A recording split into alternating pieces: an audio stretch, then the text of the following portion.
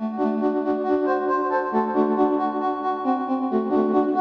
ambición fue tremenda. I wanted to make something sacred, una película que diera las alucinaciones de LSD, sin tomar a LSD to change the young mind of all the world. Michel Siduk said to me, I want to make a new picture with you. What do you want to do?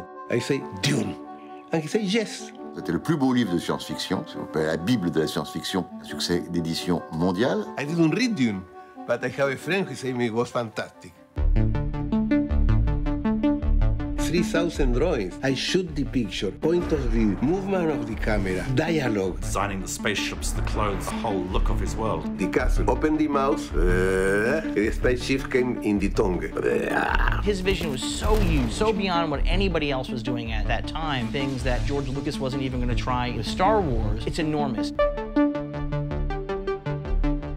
Part of Holler's genius was finding the right people. David Carradine, Mick Jagger. Dali as the mad emperor of the galaxy. Dali said, can I have a burning giraffe? All right, we'll have burning giraffe. Orson Welles. Yeah, I say, I don't want to do it. I say, if you do the picture, I will hire the chef of the restaurant and you will eat as here every day. And I say, I do it. Giger nunca había hecho películas. I say to Giger, I need you as you are. Alejandro completely motivated you. It was wonderful. We will change the world.